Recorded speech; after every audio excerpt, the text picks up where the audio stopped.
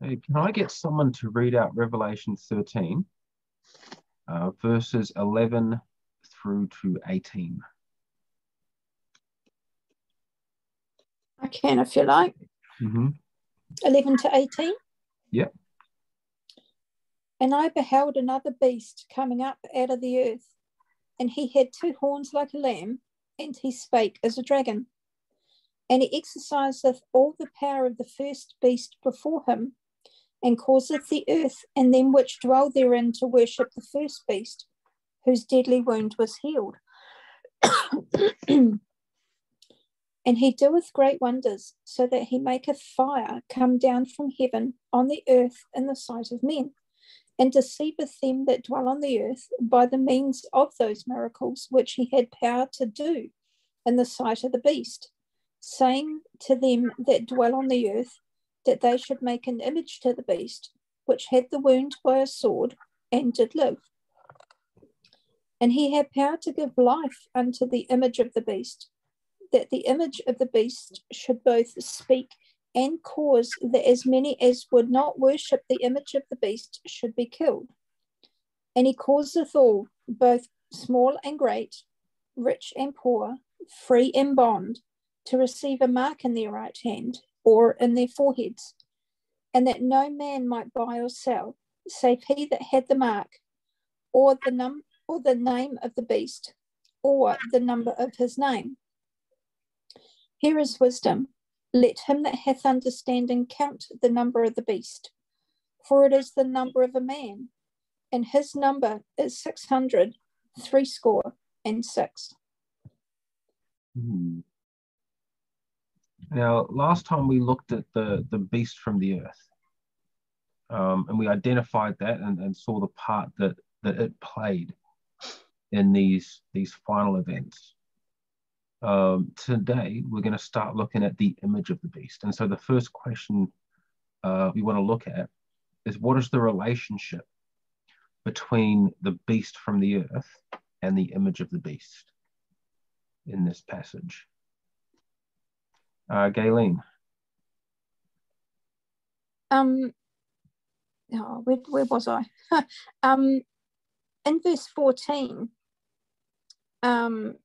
he's the second beast is deceiving them that dwell on the earth, and he's also saying to them that they should make an image to the beast. And then he had power to give life to the image of the beast, that the image should speak, and also cause as many that would not worship said image or the image should be killed. And they're also causing a mark, and you go down into obviously the mark of the beast. But yeah, he says to them that dwell on the earth that they should make an image to the beast, and then he had power to give life unto that image. Yep. So the beast from the earth, its job is two things. First, its job is to deceive the people so that they would make the image, and then its job is to give life to the image of the beast. So it deceives, and then it gives life to the image, so that the image then goes about enforcing the mark, killing those that don't worship it. And so there's this transition, that the purpose of this beast from the earth is to get the people ready to deceive them, and then to bring in this next power, this image of the beast. So is America going to cause miracles? Just having a look at verse 14 there. Yep. It deceives them that dwell on the earth by means of those miracles which he had power to do in the sight of the beast. And it mentions the great wonders that it does in the previous verse, making fire came down from heaven on the earth. And We looked at a couple examples of that last week. Oh, Yeah, every time that was looked at, with David, with Solomon, with the dedication of the temple, it was a sign of God showing with divine power that these are his people. With Elijah on Mount Carmel, fire came down to consume, and the people knew that, yes, this is God's person, this is God's prophet. And so the miracle that this America does, it is religious in nature. So we're looking at this religious America, would be evangelical Protestant America, is going to deceive the world that into believing that God is on its side, that they need to actually build this image of the beast that can go about carrying out this religious persecution. That this is going back on everything that country was founded for. We looked at, spoke about having two horns like a lamb. Horns being representation of a power or kingdoms. Christ recognized the two kingdoms, the church and state. Render unto Caesar what is Caesar, and unto God what is God's. And so this, America that was founded upon the separation of church and state, is going to deceive the people that dwell on the earth that they should build an image to the beast. This is the first beast that had the deadly wound and was healed. We looked at that as being the papal power that had its 1260-year reign of persecution, where it not only was there a joining together of church and state, but the religious decrees were enforced throughout Europe and punishable by death if you spoke up against them, if you didn't worship according to the papal edicts and what they had decided. And America, according to this prophecy, is going to deceive the people to make another beast that is like that papal power, that is the same thing that is happening there. There's going to be a union again of church and state.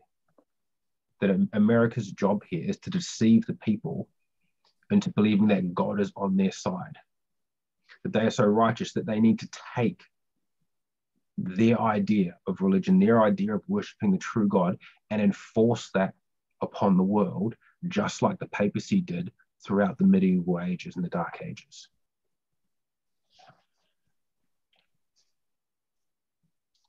And so once America has deceived the world into doing this, and that's another point. It deceives them that dwell on the earth, that they should make an image to the beast, which had a wound by the sword and did live. That the image of the beast, this final persecuting power, is brought in by popular consent. The majority of people on earth will want this.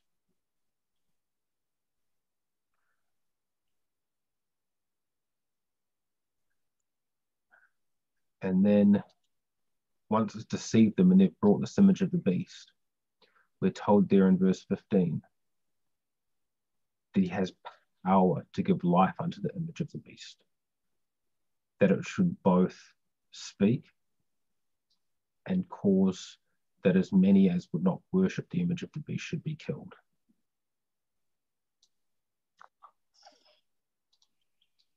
Now, something interesting that stands out from this, if we look throughout Scripture about what an image is, where is that word sort of most often used?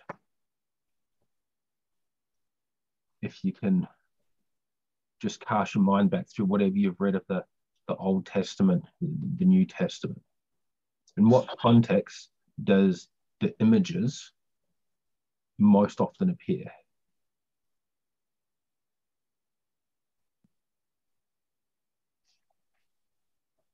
Galen. Usually it is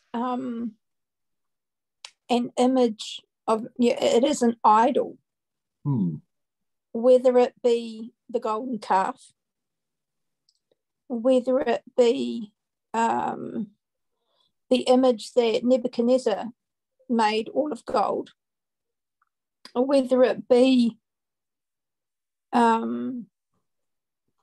carvings and stuff, because there was one of the kings, was it Josiah, went around and took down all the images and the pictures, and God told him to take down, God told them to, when you go and take down all the pictures, the images and all the rest of it, and the Israelites didn't do that when they went into Canaan. And things didn't go so well because they left them up, like in the groves, but it's always to do with idolatry. Can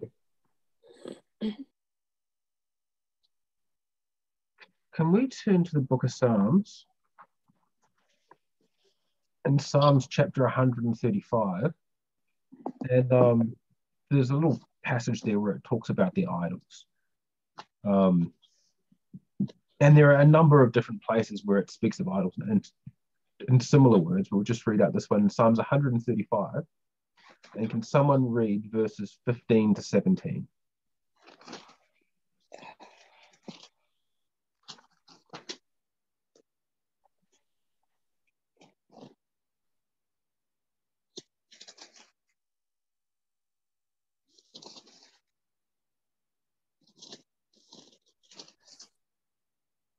The idols of the heathen are silver and gold, and the work of man's hands. They have mouths, but they speak not. Eyes have they, but they see not. They have ears, but they hear not, neither is there any breath in their mouths.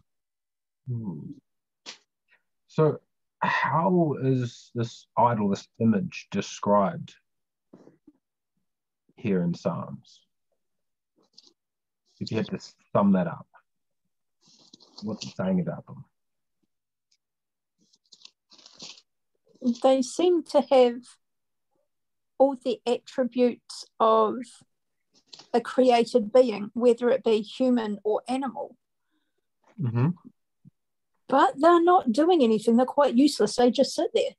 They don't hear, they don't see, they don't speak, they don't even live. There's no breath. They're idols. And they're the work of men's hands. It seems strange to make something with your own hands, with human hands, and then worship it as a god when you're the one that's made it. Isn't there a passage somewhere that says somebody takes like a piece of wood, chops it in half, and then basically makes an idol out of one half and burns the other half? And it's like, that doesn't make sense, because if you've burnt the one half, it's come from the same chunk of wood, and you're engraving and carving and worshipping one side, but yet you burnt the other. That makes no sense at all. There's actually this apocryphal story about Abraham and his father. The story goes that Abraham's father had a job as an idol maker, and Abraham was, arguing with him about, why are you doing this? They're just dumb idols. They can't, they can't hear, they can't see, they can't do anything. And his father's like, no, they're gods. You need to respect them, or they might, curse you or whatever. And one day, while Abraham's father was out, Abraham went into the idol, shop with a hammer and smashed all of the idols except for one. And then the one idol that was left, he took the hammer and he put it in that idol's hands. And then his father came back and saw the shop and yelled, Abraham, what did you do? Get in here. Why did you break my idol's hands? Like, I didn't break them. Look, clearly that idol there went around and broke them. Look, he's got the hammer in his hand. He's caught red-handed. And his father's like, don't be stupid, he can't do that, it's just a statue. And Abraham's all like, well, if he can't do anything, why are you worshiping him? And that's sort of just a somewhat comedic story about that illustrates that the point of these idols, that, you know, like you mentioned there, that the foolishness of people to put their faith in them, to trust in them when they realize that they can't do anything. And even the word idol itself, you know, if you like how that word is used in our language, if a car is idling, what's it doing? It's, you know, it's running, but it's just sitting there. It's not going anywhere. It's not doing anything. If a person is being idle, they're sitting around, they're not doing anything. Because that's the definition of an idol. It's something that sits around and doesn't do anything. Mm.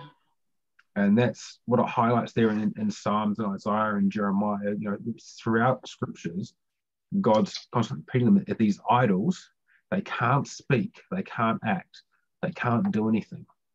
But we see something different happening here in Revelation 13. The people make this idol, okay? That they create this false god to worship as part of this end-time religion. But something different happens. That beast from the earth, this you know, America that we looked at, this American power, the last thing it does is it actually gives life to this idol, to the image of the beast, to this false god, that it should both speak and act, and causes many that would not worship the image of the beast to be killed.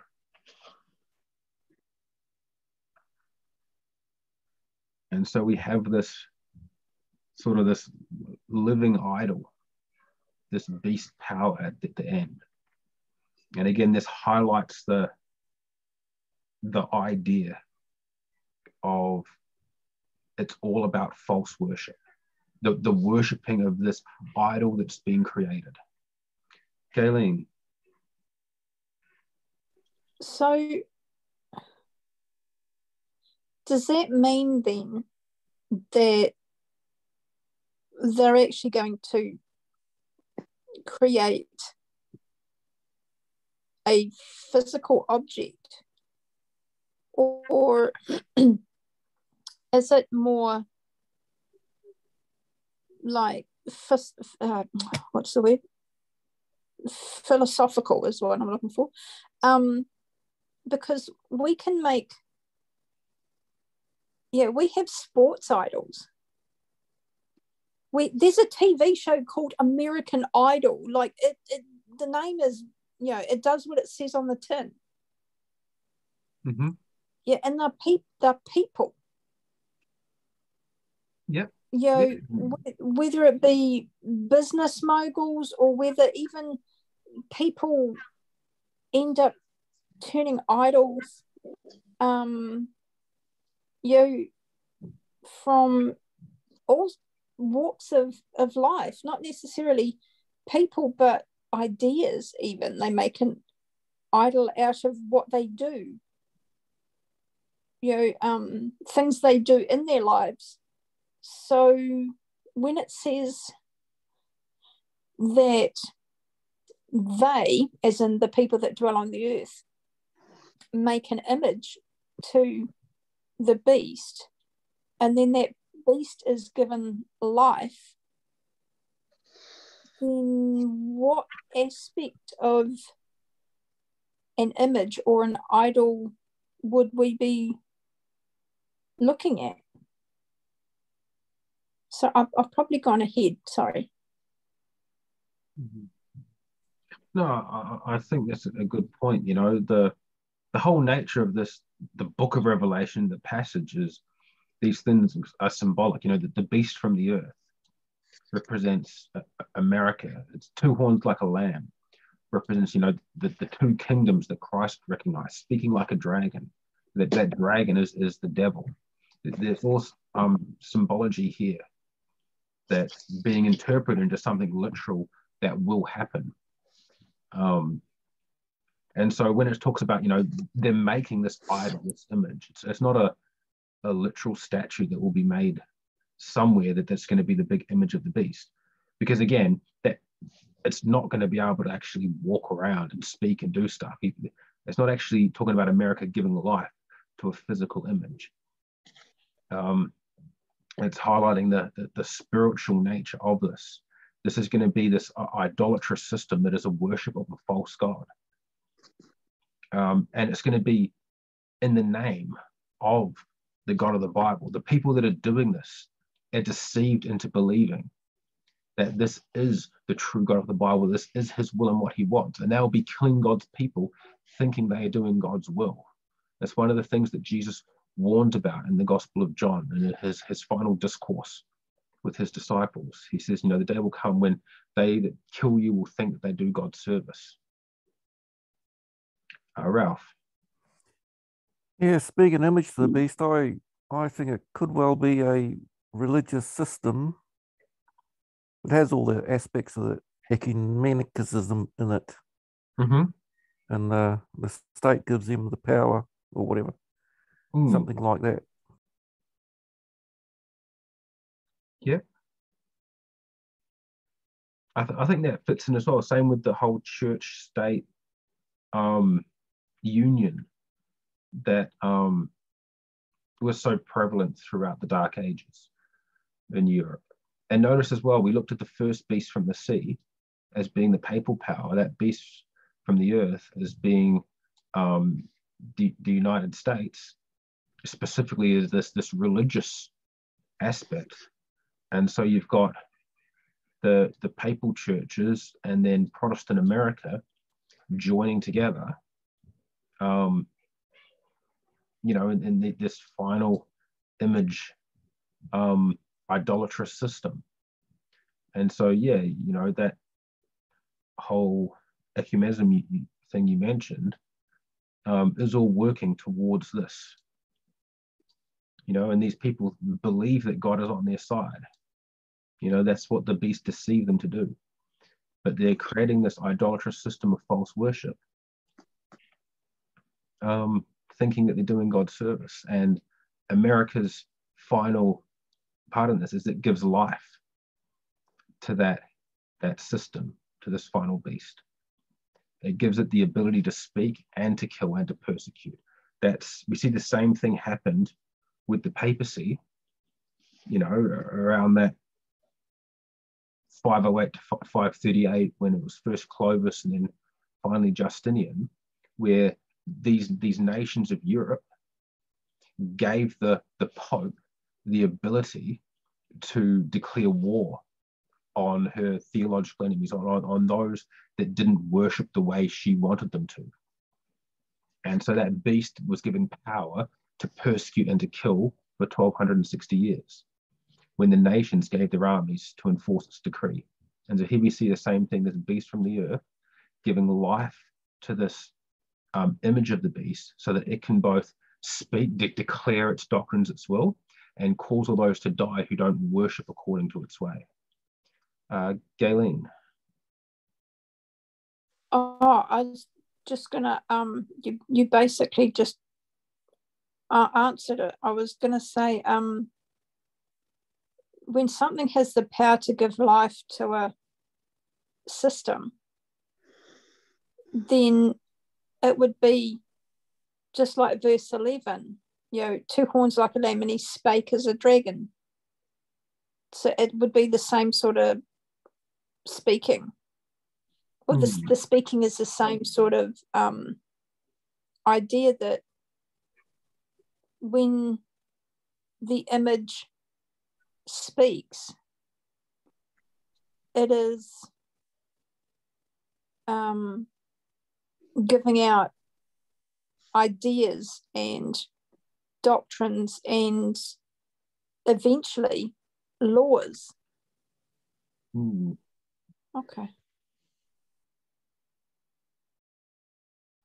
It's interesting as well that, you mentioned that beast from the earth. It looked like a lamb, but it spoke like a dragon.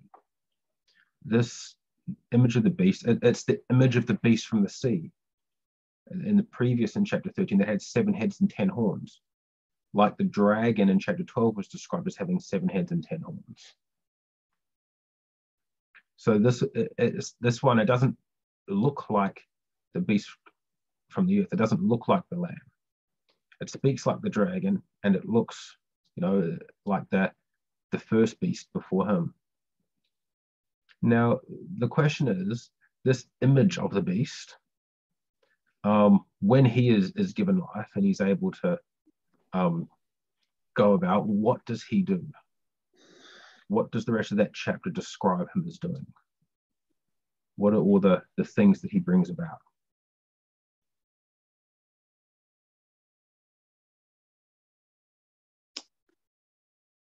Mandates.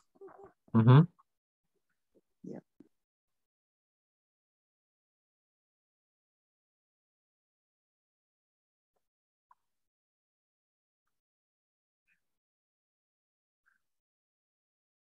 Yeah. What else? Or what else is added to those mandates?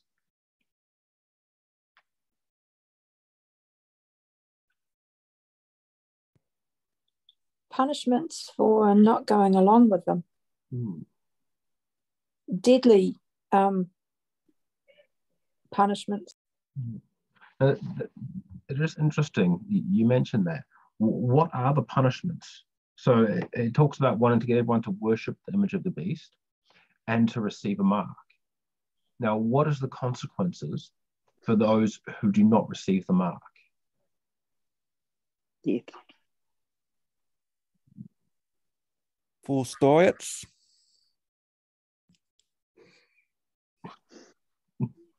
Yep. I suppose that's a positive way to look at it, a forced diet. You can't buy or sell. You'd be forced to cut back on the calories. But it's interesting in there are actually two consequences. It says there in verse 17, no one can buy or sell if they don't have the mark. But in verse 15, it talks about a death decree, that they'd be killed. But notice that the death decree isn't for those who don't receive the mark, it's for those who don't worship the image of the beast. So that there are two things, that it makes everyone worship the image of the beast, and it makes everyone receive a mark. And if you don't receive the mark, you can't buy or sell. But if you don't worship, you'll be killed. And so it enforces two things, and there are different punishments for those things. Now, for a long time, I didn't realize a difference between those, and I just thought it was all just part of the same package, and that the death decree was on the mark, but it's actually on the worshipping of the beast. And I was thinking about this and just wondering, what is the significance of that? And a couple of things that have been happening around the world have sort of made me understand the dynamics of this system. Now, none of the things I'm going to mention are the mark of the beast or are the image of the beast, but they simply describe they describe the emerging systems that we see becoming more and more dominant in the culture and the world around us. The most recent one, and Ralph mentioned mandates, with the recent, COVID-19 sort of pandemic that we've had around the world, in a lot of countries, there's been mandates on receiving a vaccination. Now, if you didn't receive a vaccination, you were banned. I know here you couldn't attend any council or government-owned buildings. You couldn't go to libraries, certain shops, pools, council office buildings. You could lose your job if you worked in certain sectors, and that's still in place now. So there were all these financial penalties and segregation penalties for those that didn't receive the vaccination. But there was also penalties for people who did receive the vaccination, but spoke out against the system. For example, I've heard and listened to several doctors or nursing staffers that themselves would say that they've received the vaccination, they've been double vaxxed, but they would say something like, that we need to actually look at the science behind this. The companies haven't released all the science, it's not settled, and they would find themselves being fired, even though they had sort of received the vaccination. They were not accepting the system that was pushing it. And so they were still on that side being persecuted. If I give another example with the LGBTQ AIP plus community, there's all this idea of you need to be accepting of people in that community.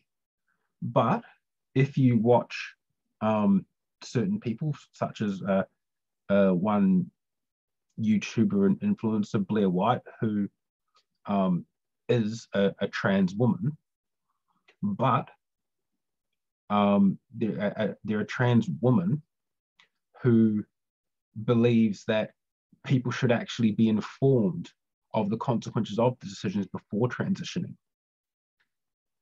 That you should be an adult before you actually make those decisions. Things that are somewhat, you would seem to be a responsible belief. And even though she is trans herself, Blair White's been attacked by a lot of people in that community for being transphobic, for spreading hate.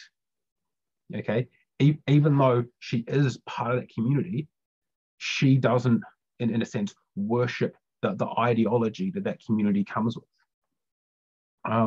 A similar thing happening in the Black Lives Matter / Antifa movement.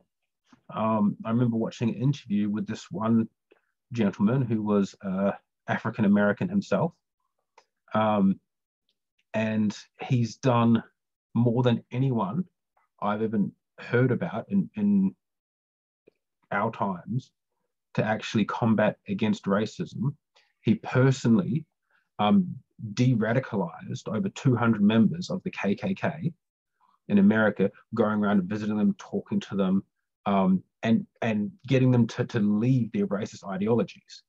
Yet when he was at the speaking event, because he believed in all coming together as sort of one country in unity and peace, to sort of work out our differences, he was attacked by members of the Black Lives Matter and Antifa community for being a racist bigot. And so in all these examples, like I said, none of these things are the mark of the beast, but all of these things sort of stand out to me as this growing culture in our society where there is sort of this, as Galen was talking about, this sort of philosophical idol, this ideology that a particular group will hold. And there'll be certain elements that the group will want people to comply with. But there are two parts in it. There's complying with our requirements, and then there's actually worshiping our ideology. And they're trying to enforce both. And so here we see this image of the beast that will be this religious idol in the last days. There is both a worshipping of that image and a receiving of its mark. Because let's say that you are one of the people that actually believe this mark, okay, whatever this conformity is, you receive it because you believe it's right, but then you speak up about individual conscience, say it shouldn't be forced, okay, you would still find your head on the chopping block because you've refused to simply go along with this image. You've spoken up against this idol and you're not completely worshipping it. Galen. So there's an interesting word that shows up here several times, and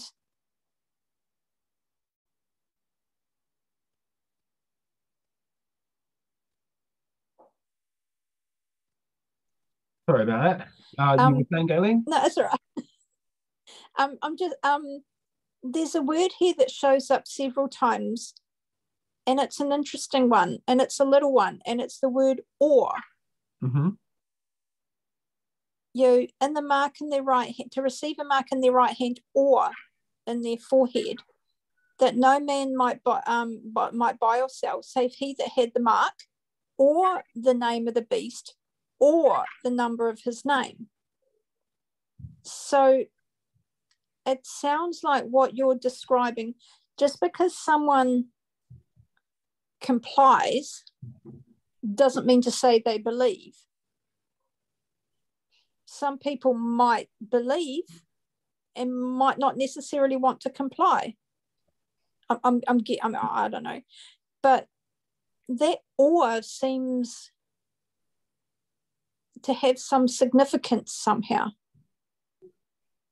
And because later on in Revelation, that or is replaced with the word and for those that get the victory. It's the victory over the mark and the name of the beast and the number of his name. And it's all these ands. So I'm guessing that the or and later on the and is significant.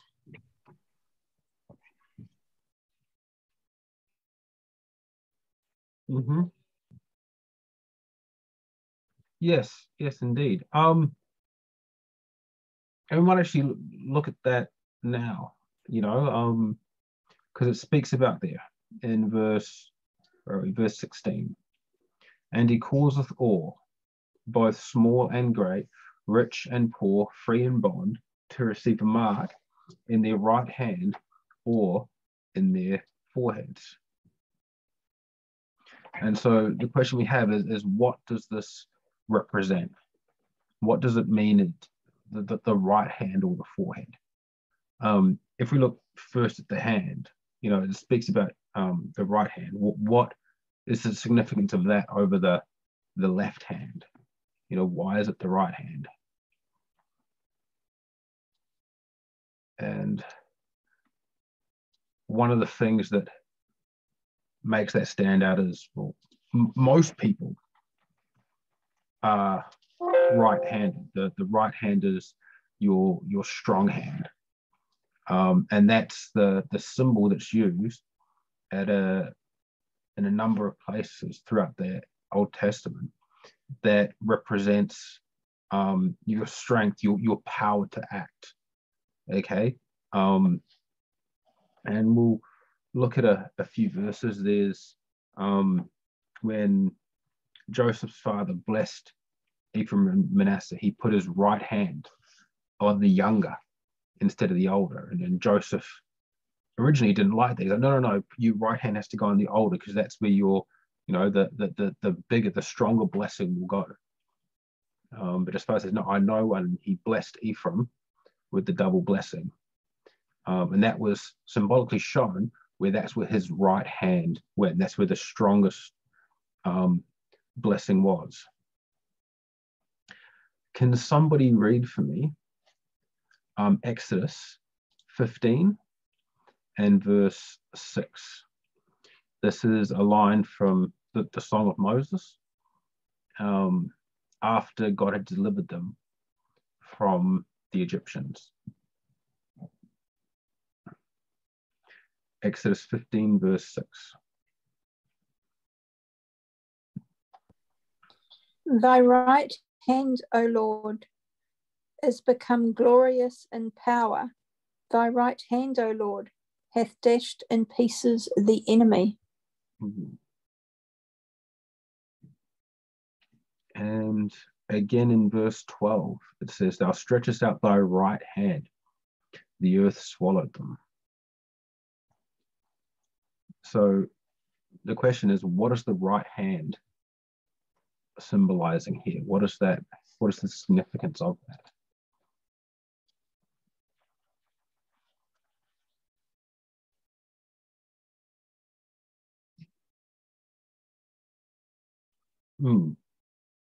Yeah, power and judgment here in the comments.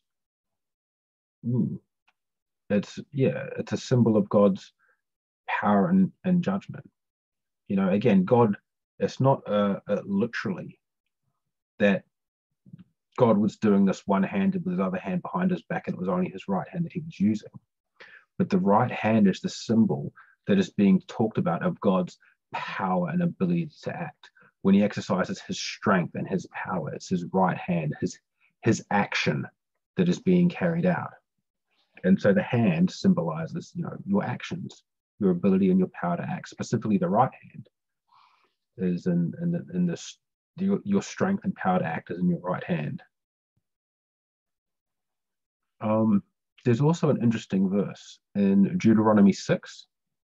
Now, in Deuteronomy chapter 5, Moses has just repeated the 10 Commandments. And then in chapter 6, can somebody read chapter 6, verse 8, speaking about the words that Moses had just repeated to them, being the 10 Commandments.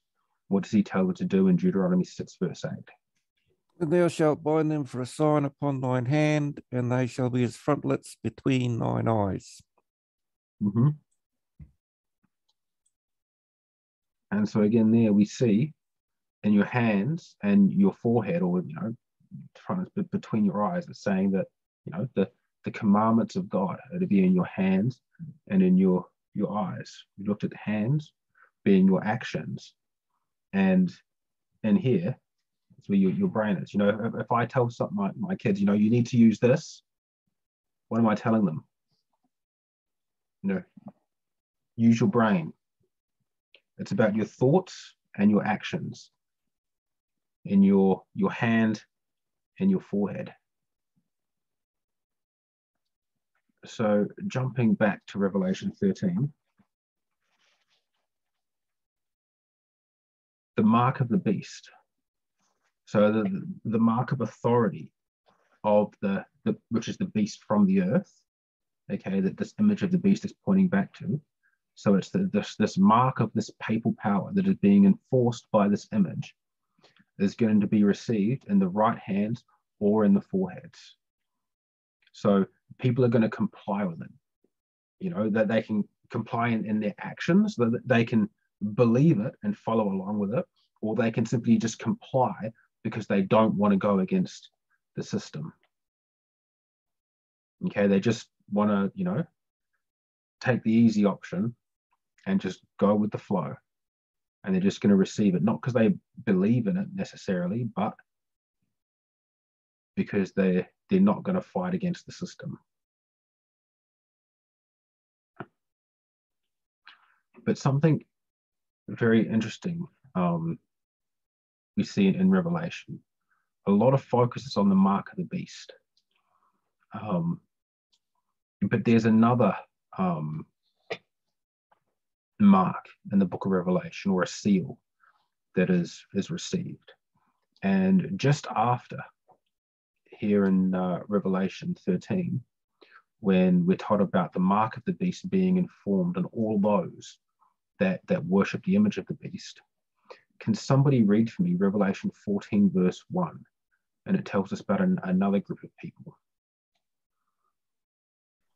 And I looked, and lo, a Lamb stood on the Mount Zion, and with him 144,000 and 4,000, having his Father's name written in their foreheads.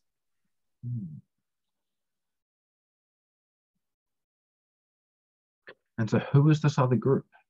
And what is the significant identifying mark that we're told about them?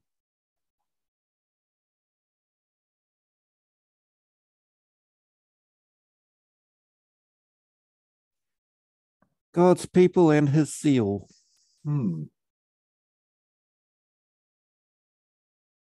Now, something interesting with this seal, in there in the King James, it mentions having his father's name written in their forehead. But if I'm going to read it from the ESV, it actually reads slightly different in other translations. In the ESV, it says, "Then I looked, and behold, on Mount Zion stood the Lamb, and with him 144,000, who had his name and his father's name written on their foreheads." So that's interesting. There, you've got in ESV, it mentions both the Father and the Son's name written in their foreheads. And if you go back looking at the Greek and the Byzantine majority text, which is where the Textus Receptus was a part of, it actually has that written in the Greek as well. So it seems that it does.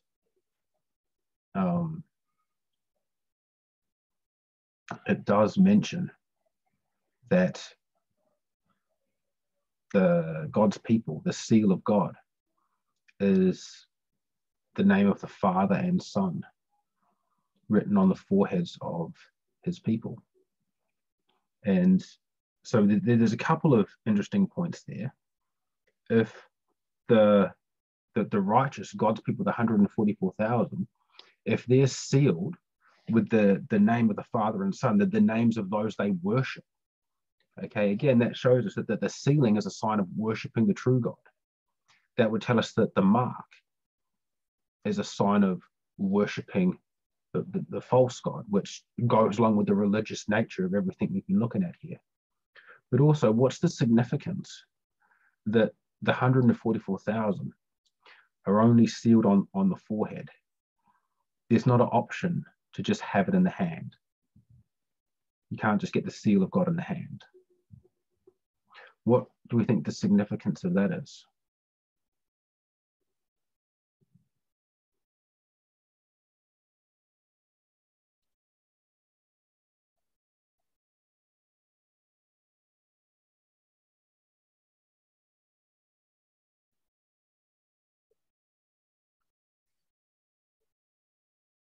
Well, they're obviously not divided on the matter. All the ors in verse 13 show that they can think about it, but they still have to think to use their hand. Doesn't matter what you do with God's people, they can think about it, but they're still not going to go against what he says.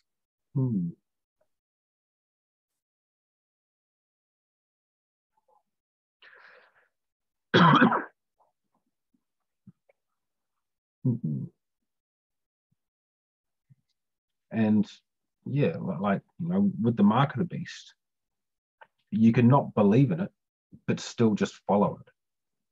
You know, still just go along with the system, you know, and just comply with it by works. But you can't do that with God. You know, you can't simply have some, you know, self-determining, you know, willpower to just obey and resist the mark of the beast and just obey God. And then that's fine. God's going to look at you and say, wow, you were so good at your works. You're getting the seal of God and coming into heaven. You know, you need to have that faith, that trust in God, that belief in Christ, as it carries on speaking about them, following the Lamb whithersoever he goes. Yes, they're obedient, they're faithful. But the seal of God is about worshiping the Father and Son in truth.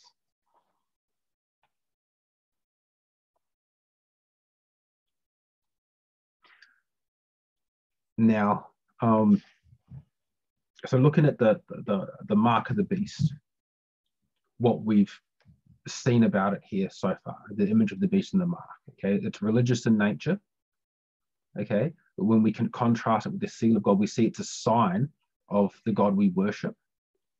that's seen as well in the fact that this image is an idol. It's about what God we worship. Okay, it's got elements of both faith and action in the hand and the forehead.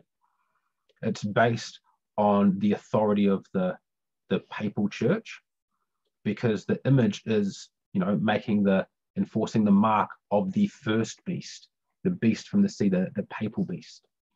And it's supported by Protestant America. Okay, this is the beast from the earth.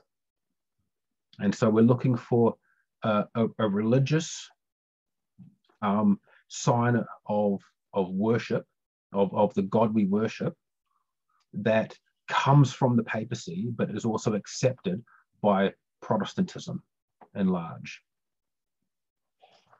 Now, before we look at that, I just want to look a little bit more about the seal of God that it's contrasted with, and this should help us identify again what it is, because the mark of the beast is the sign that you are worshipping this papal system that is accepted by Protestantism and is going to be forced upon the world in worship. And the question is, does God have a sign that he has given to his people as a sign that we are worshipping the Father and Son, that we are worshipping the true God? Does he have this sign, this symbolical or metaphorical flag that shows our allegiance to him, that we are on his side? Galen.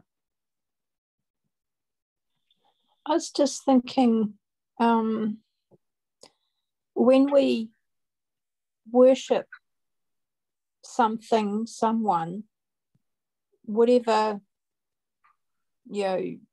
idea or whatever, we are acknowledging that, for an example, person, that person has authority over us.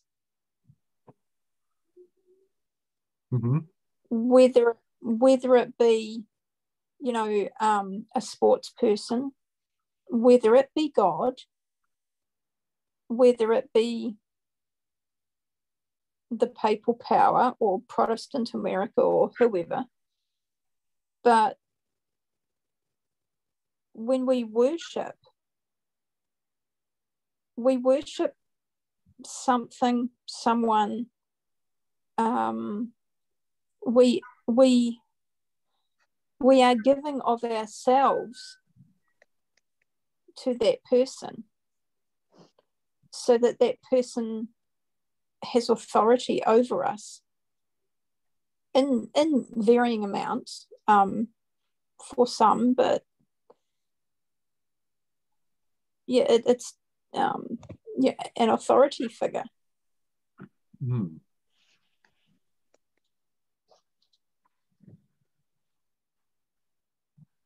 Can we turn to Ezekiel chapter 20? And so what we're looking for is, what is God's flag that he has given to his people as the sign that we are worshiping him? I'm going to look at 3 verses here in Ezekiel chapter 20. Can somebody read for me verse 12 of Ezekiel 20 and then verse 20? So Ezekiel chapter 20, verse 12 and verse 20.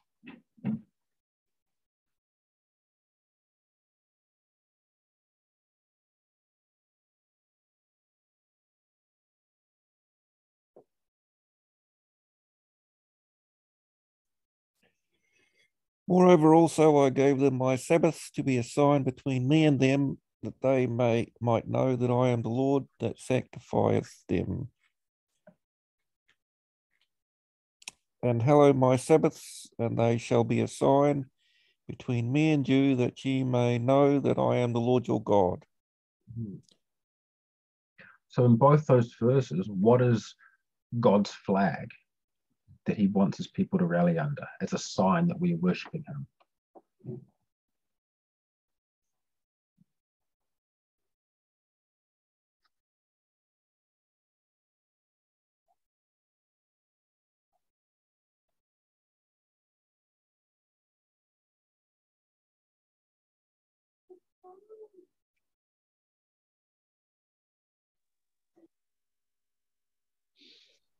It's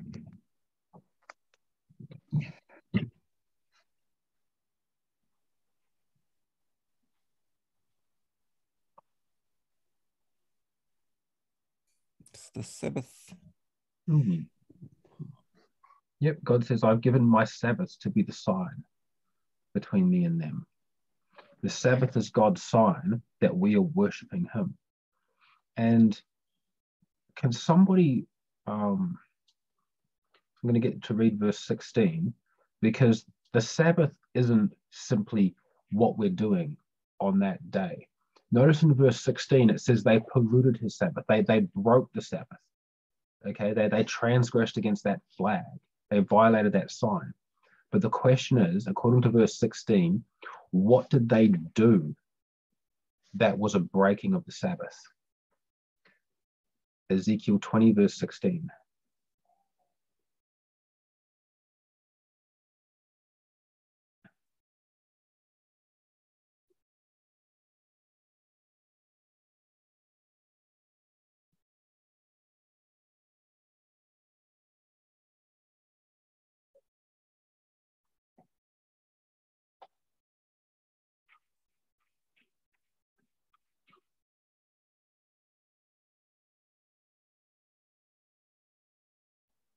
Their heart went after the idols that they were cherishing in their hearts.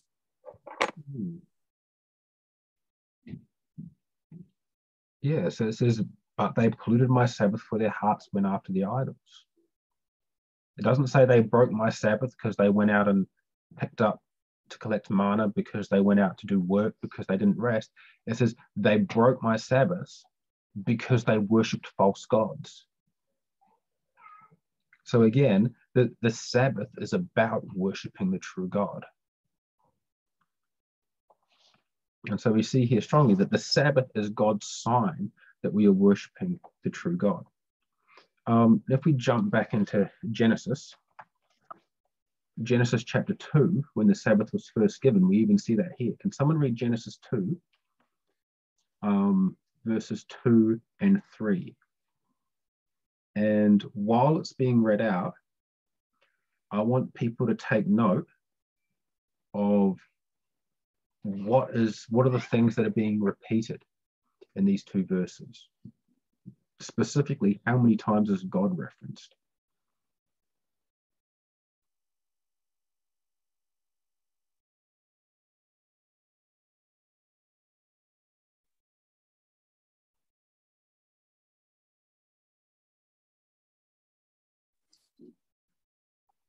And on the seventh day God ended his work which he had made, and he rested on the seventh day from his work which he had made. And God blessed the seventh day and sanctified it, because in it he had rested from all his work which God created and made.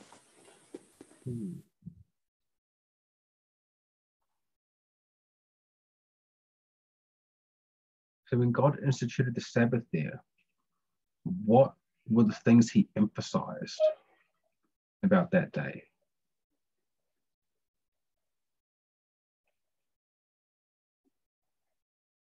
Galen. The seventh day. Mm-hmm. It was a specific day, not just any day that you would like to count. Mm-hmm. Yeah, 3 times. Quite specific. And the fact that he blessed it and he sanctified it. Mm-hmm. So that it specifically says the seventh day 3 times there. You know, God was very particularly with what day it was that he was establishing as his holy day for his holy people. This is before sin ever came in. This was his holy day. But how many times is God referenced in those two verses? Either by title or just pronoun referring to him. How many times is God referenced? 10. 10 times. So the Sabbath being at this sign The seventh day is really important, what that sign actually is. But what is the focus of the Sabbath? God is referenced 10 times in that. The Sabbath is about the God we are worshiping. And as I've said, many times before, the Sabbath is not about the day which God made holy. It's about the God who made that day holy. And so, again, jumping back into Revelation, we see that God has a sign for his people that we are worshiping the true God. And we see the mark of the beast, as we've looked. It's a religious nature. It's a sign that they are worshiping. Or it's a sign of the God they worship, in contrast to the sign of the worship of the true God, which we've seen as being the Sabbath. It's the mark of the beast is this sign that's based on the papal authority, the authority of the beast from the sea, but it's also supported by Protestant America and the second beast from the earth. And so the question is what do we have that matches all of this? And on this, I want to share, where have we got? I've got a catechism here that I'll share my screen here. This is a doctrinal catechism of the Catholic Church, so you can hear it from their own words. Now,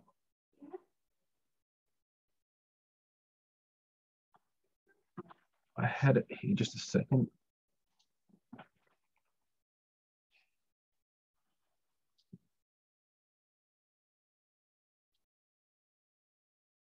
There we go. So as the catechism, it's a question and answer based way of teaching in the church. And so they ask the question and then they give their answer. Okay, so the question is, have you any other way of proving that the church had power to institute festivals or precepts?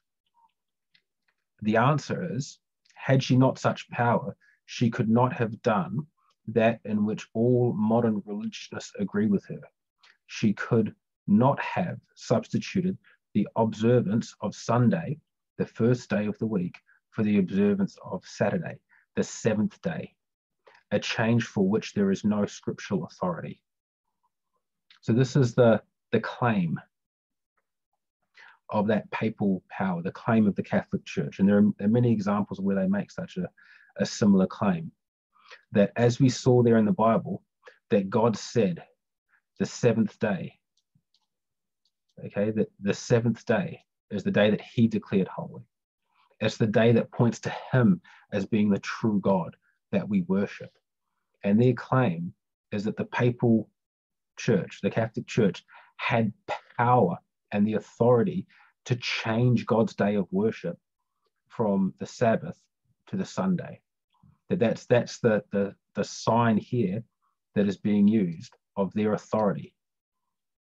A sign that the power and the authority of the papacy is being accepted over what God said. God said the seventh day. The papacy says Sunday, the first day of the week. And they're saying this is the sign, this is the evidence that we have the authority to change what God has said, to institute our will. And it's interesting that this is a sign of, the papal power that comes from them. But it's also one that's accepted by the Protestant churches, which is another feature that we saw of this mark of the beast. It's a mark of the papal power that's accepted by the Protestant churches. And it's interesting, I've got a book here called Rome's Challenge. I don't know if many of you have read this, but it's a compilation of a number of articles that was published in the Catholic Mirror in September of 1893 in response to what was happening with the World Fair Day, or the World Fair, I should say, over in America. And, you know, the Catholic Mirror is a Catholic publication, and it's called Rome's Challenge. The subtitle is "Why Do Protestants Keep Sunday?" And it was a challenge that the Catholic Church was making to all Protestants, saying that you have no reason whatsoever to keep Sunday from scriptures. As we read there in the Catechism, there's no scriptural authority. And that they argue there's no scriptural authority. The fact that Protestants keep Sunday is a recognition of papal authority, that the Pope has the authority to change the law of God.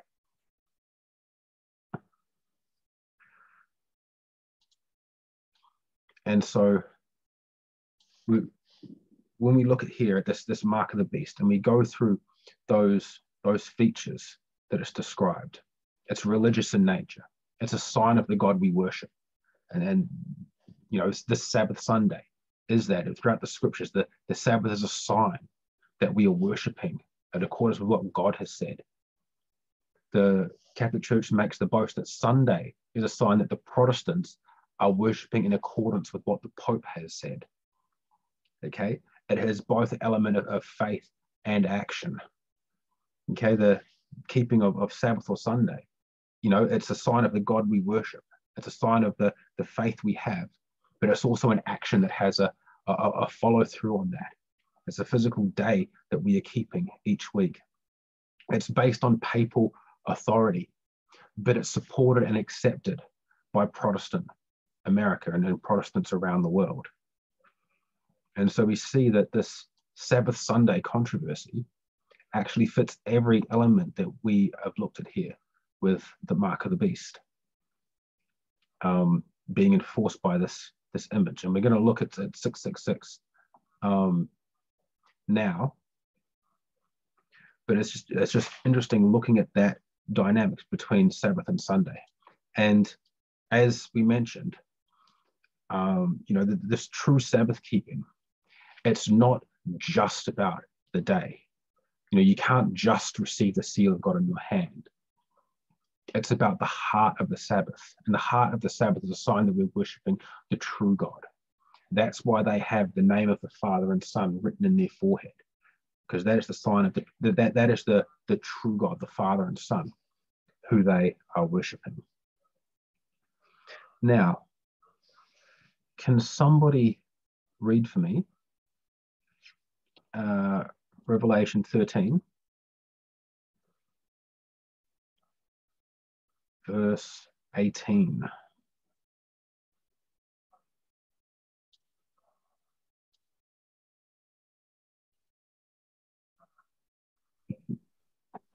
Here is wisdom. Let him that hath understanding count to the number of the beast, for it is the number of a man, and his number is 666.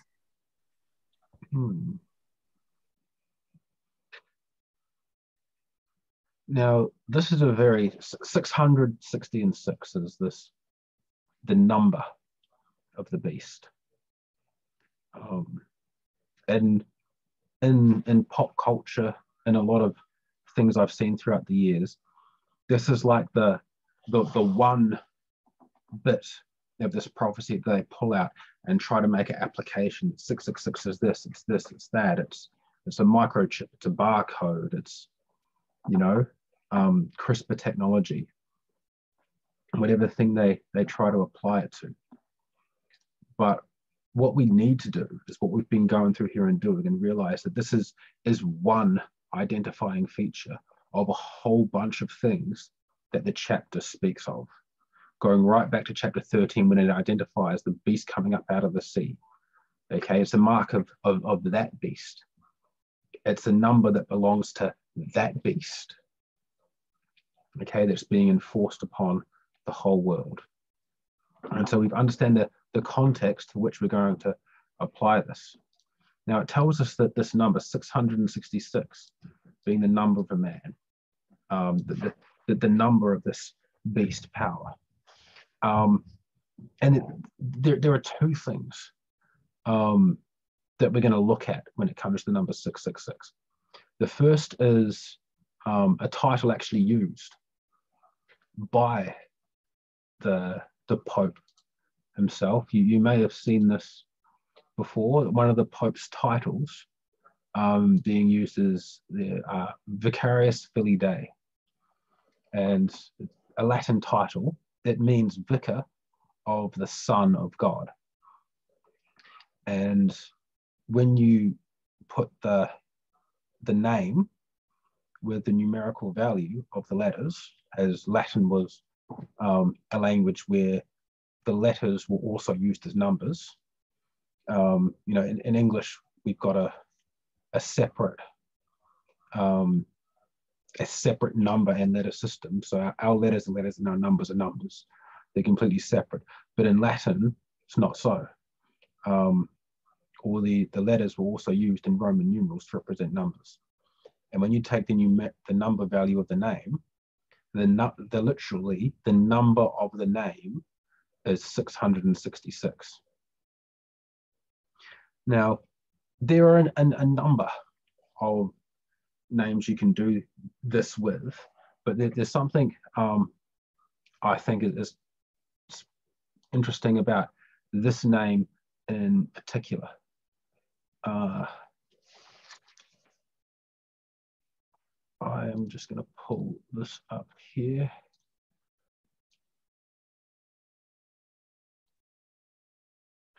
There we go. I'll turn here to dictionary.com. It was Vicarius Filii Dei, vicar of the Son of God is the Latin. And if you ask the question, what does vicarius mean? And we've got a definition here. Performed, exercised, received, or suffered in the place of another. Okay, a vicarious punishment. A punishment that is done in the place of another, vicarious punishment. Taking the place of another person or thing, acting or serving as a substitute. Okay, this is what it means when it says Vicarius Filii Dei, vicar of the Son of God. It means one who is a substitute for the Son of God, one who stands in place of the Son of God. And that in itself is quite a blasphemous claim. But there's something interesting. We're gonna, in the Gospel of John, we find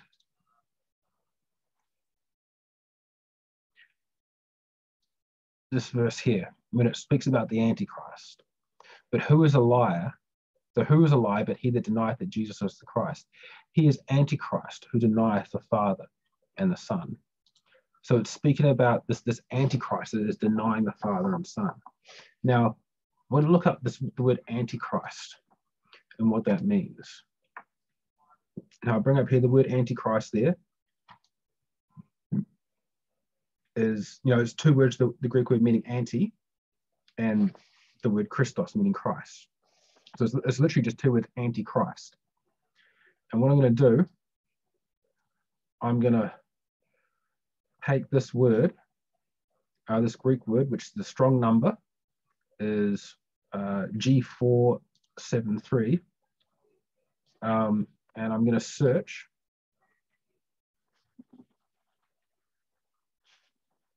I'm going to see where else this word is used throughout the New Testament to get an understanding of what does the Greek word anti mean. Because in English, anti is often used to mean against. Antibacterial or something that fights against, that destroys bacteria. And so the Antichrist is often painted in pop culture and a lot of different theologies as this the absolute epitome of evil, the satanic force that is fighting against, that is trying to destroy the church, that this outside force that's coming to try to destroy the church. But that's not the picture that is actually being painted. Now, the first time in the New Testament we see the word anti, which is right here, being used, is there in Matthew 2:22. And we read, "But when he heard that Archelaus did reign in Judea in the room of his father Herod, he was afraid to go there, and notwithstanding being warned of God in a dream, he turned aside into the parts of Galilee." So this is you know, they're returning from Egypt. Okay, Herod had died, but Archelaus was reigning in his stead. Okay, Archelaus was reigning in the place of Herod. He was now the new king, and the word it uses is here in the room of is the word anti. Okay, it's not this new guy was reigning against Herod, was trying to fight against Herod and overthrow him. No, Herod had died. He was no longer king, and this new person was now ruling in his place. So here the word anti is actually being used to mean in the place of. This new guy was reigning in the place of the old guy. Similar here, an eye for an eye and a tooth for a tooth. The idea coming from that Old Testament justice. If you take my tooth, I'll take your tooth. You take out your eye, an eye for an eye, a tooth for a tooth. In place of my eye, I get to take your eye. In place of my tooth, I get to take your tooth.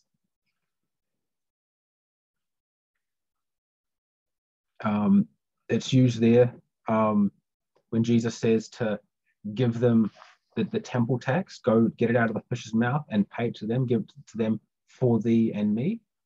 And this is another way that the word anti is also used in, we'll find a couple of examples of this exchange that takes place.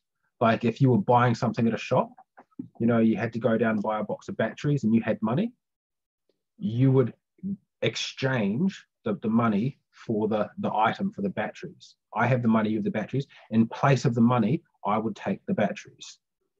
And so it's that exchange, that in place of. And so it's there, give it there for me and thee. Again here, similar. Even as the Son of Man came, not to be ministered unto, but to minister and to give his life a ransom for many. Okay, Jesus came to give his life a ransom, anti-many. Did Jesus die to condemn many, to fight against many? No, he died in the place of many as our substitute. And so again, this is what the word anti is meaning here. Some of these verses have a very clear meaning of in the place of, in the place of. Other times it's more, it carries more of a metaphorical, logical sense of this meaning. But as we carry on, we see there again in Mark, that same verse, a ransom for many.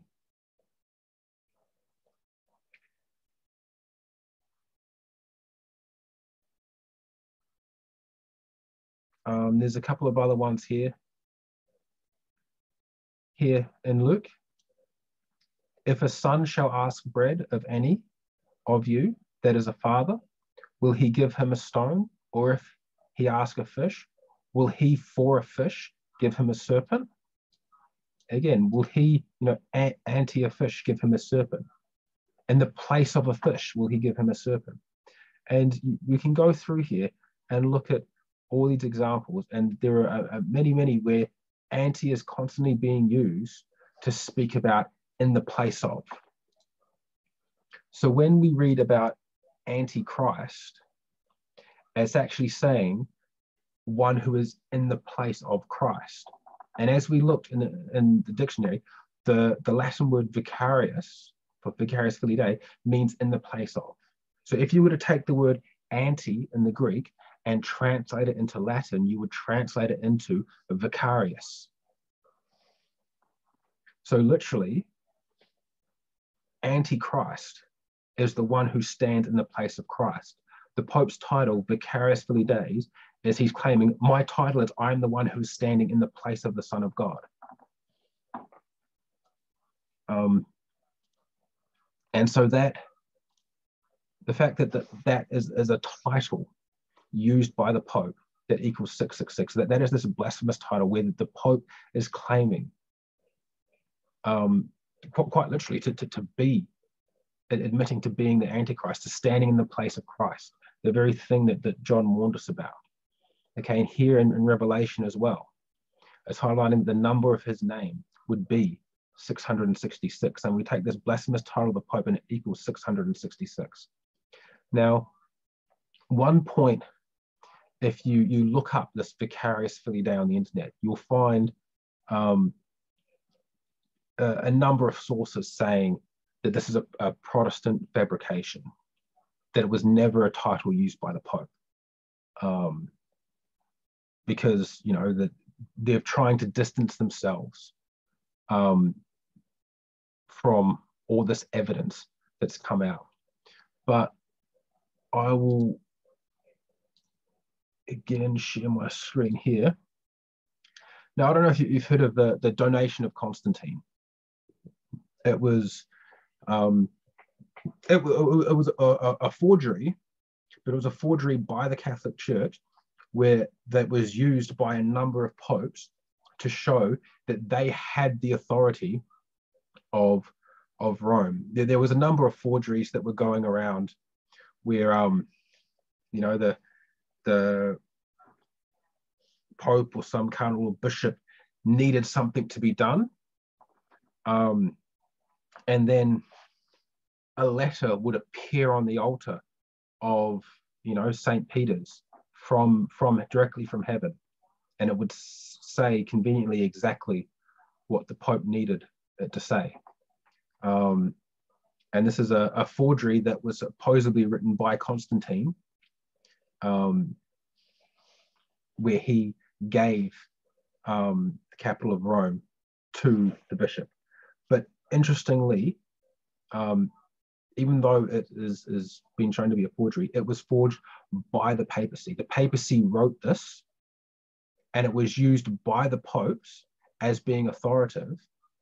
And in it, this is the English translation, but in it mentions about the papal authority, and it speaks here about, you know, as on earth he, being Peter, is seen to have been constituted vicar of the Son of God, so the pontiff, who are the representatives of that same chief of the apostles, should obtain from us and our empire the power of a supremacy greater than the earthly clemency of our imperial serenity.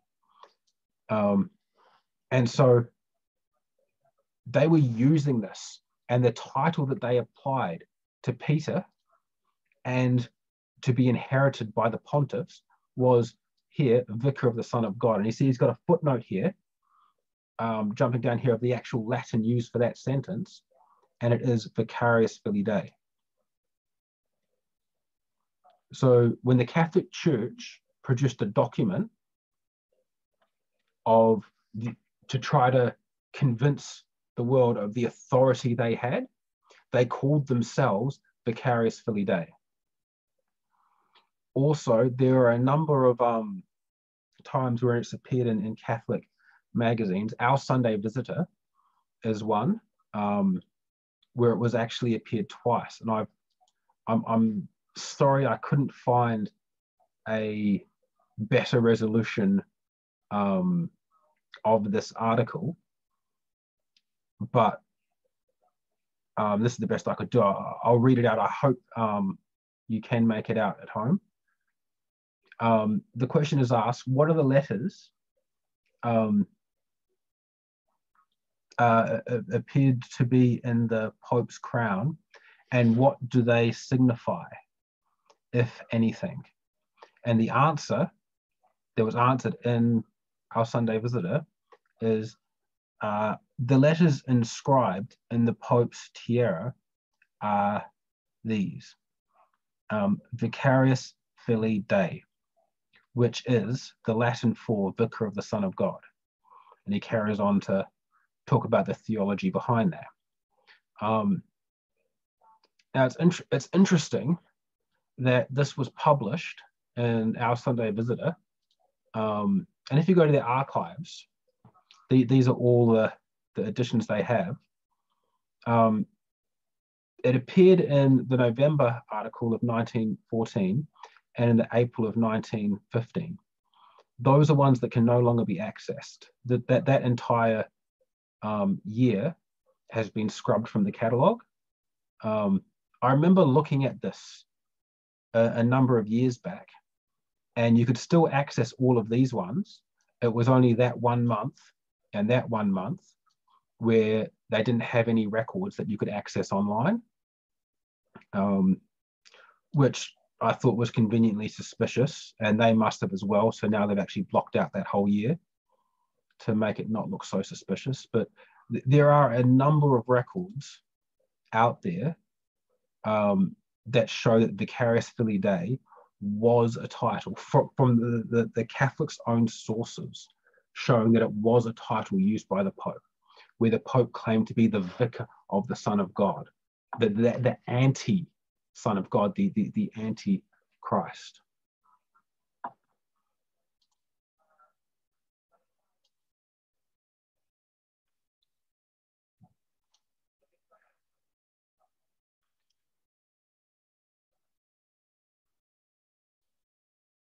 Now, there is one other thing that is interesting when we look at 666. And that's it also appears in other religions. This is a Babylonian talisman, a magic number. And now this is a translation of what it is in English number so you can understand it. But they arranged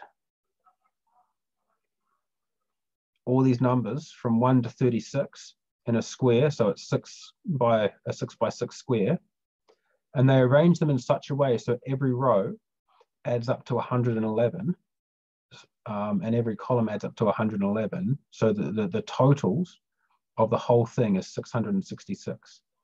Now this comes back to the astrology, and the worship of the heavens.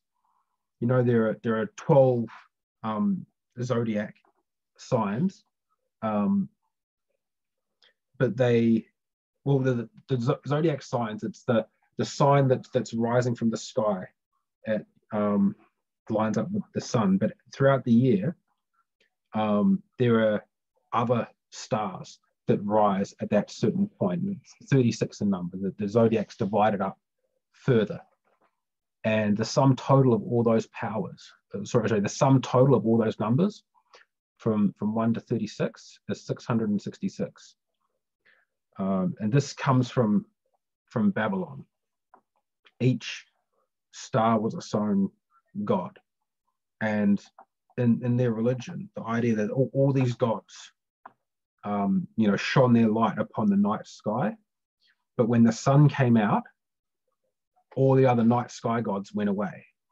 So the power of the sun was, the total power of all the night sky.